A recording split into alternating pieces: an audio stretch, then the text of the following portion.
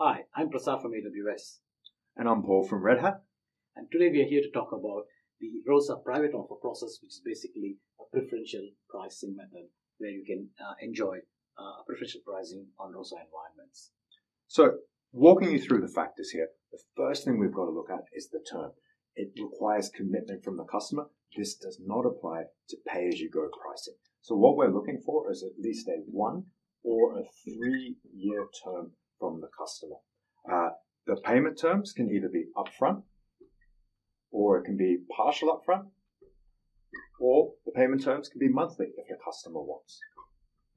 Now, after we've determined the term, what's next? So next is you got to look at your cost structure. In terms of the cost structure, ROSA has 3 elements to it, right? One is your ROSA subscription itself, which is your software, right? So your ROSA subscription is very important. That's provided to you by Red Hat, right?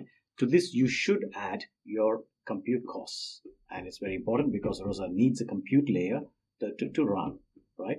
And then you want ROSA to talk to other databases or other services on AWS or even your external services, right? So to that case, you've got to add all of your other AWS service costs that are required to run ROSA effectively, right? Once you get these costs, this needs to remain as accurate as possible for Red Hat and AWS to provide you that preferential pricing. Once that is ready, you will have to have your AWS Marketplace portal activated on your AWS subscription. And normally most of you will have it. And that is going to be your portal, basically, to accept your private offer. That's where you should. So these are the 3 things that you need to first take care to start to get preferential pricing. Right? Just a comment there on the marketplace. ROSA is available for private offers globally, but not all Red Hat products are available for private offers in every region. So do check that first. Yeah, correct. Okay, next is sizing. So how much are we going to provide this discount for? This is a key thing. So remember, ROSA is priced per worker node, where a worker node is 4 virtual CPUs. My advice on this one is to see our technical specialist to confirm your sizing there. Our technical specialists on the Red Hat side are known as the managed OpenShift black belts, and they've got great experience understanding the workload profile and sizing it correctly. On top of this, we can help you with the EC2 sizing, the right instance types, and any additional AWS services. Now, I want to really emphasize this point is both of these sizing aspects, the ROSA cluster sizing and the EC2, need to be accurate. So I'm going to put that in capitals there, because if the customer exceeds this sizing, what happens, Prasad? So the whole thing flips over to the market rate, and preferential pricing is no longer available for the excess charges. So that's very important, because you don't want to get bill shocks while using ROSA, which is a fantastic platform. And then, okay, so once all of this has been determined, there is a form. We'll send the link at the bottom of this video that you complete with all the customer details.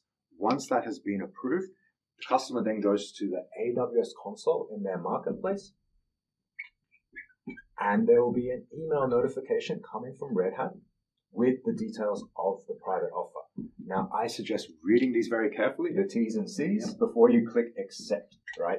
This will detail what the sizing is, what instance types, the number of worker nodes, and so forth. So once you're happy with that, then the customer will click the accept, and then you have to wait a few minutes. Yeah. The page will then update with the effective start date. And what's the other E? The expiry date. There you go. Plus the expiry date there. So that is determined by a 1-year or a 3-year term. Exactly. Yeah, exactly. Yeah. So once you accept the offer, you can pretty much start to deploy, right? So basically, there is a button on the website in the ROSA console page that will just say continue to config. Hit that button, and basically you can just start to ready to deploy. So what you can do is download the CLI tool basically and kick off your first ROSA cluster, and off you go. And I hope this video has helped you in terms of the preferential pricing that's available for ROSA, and hopefully it'll help you make a decision on this pretty soon. And I want to thank Paul for helping us with this video. But before we sign up, Prasad, one question from the audience here.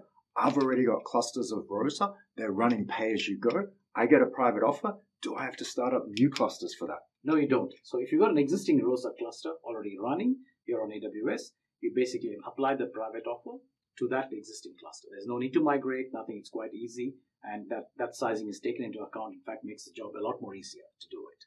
Indeed. Very simple then, and your customer will benefit both from the productivity of ROSA and the pricing benefits. Thank you for joining us today.